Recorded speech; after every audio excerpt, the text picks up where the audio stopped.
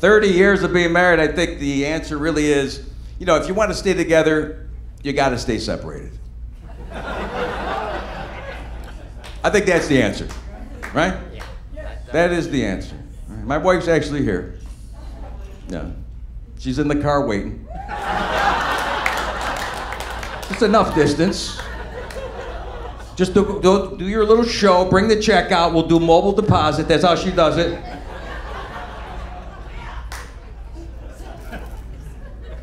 Stay separated. Give yourself some distance from each other, right? Right? Square footage, I think is the answer. Nice size house.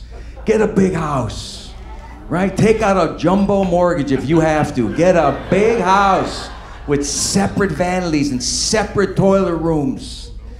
And those fart fans, make sure you have a fart fan. Keep away from each other completely. Forget the tiny house movement. You know how many divorces that caused? The sustainability bullshit? Fuck the earth. You're trying to stay married.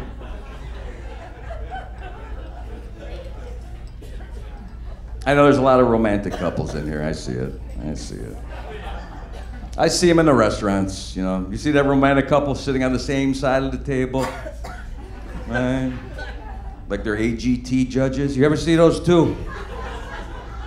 Sitting on the one side, nobody on the other side, like they're on a double date with nobody.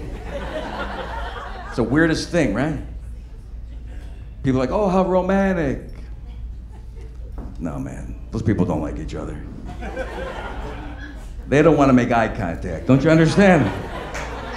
They are sick of the view of each other. That's what's going on there. When me and my wife go to a restaurant, table for 6. Every time I tell the hostess, table for 6. They're coming, trust me. If I go to a hotel, I always get 2 double beds. And the guy's like, we got a king. I'm like, what are you, a marriage counselor? 2 doubles, 4 pillows, pal. That's how we do it, 30 years. One for the roll in the hay, the other for the walk of the shame. That's how we do this. Wet dock, dry dock. That's how we do this. I know what I'm doing. That's how you stay married. Stay away from each other. Stay away. Yeah, there's a bunch of young guys here tonight, man. They don't know what the hell's going on. That's what you got to tell these guys. Thank God you came. 2022, it's hard to be married, man. It's hard to be. 1922, probably easy as hell. Right? Because guys died at 48. That was easy. You got married, right? The priest's like, till death do you part. The guy's like, I can do that shit. What are you kidding me? Huh? I'm almost dead now. There's a plague in Europe. I got an abscessed tooth. They can't fix that. I got a built-in out. Don't you understand that? Hallmark don't make 50-year anniversary cards in 1922.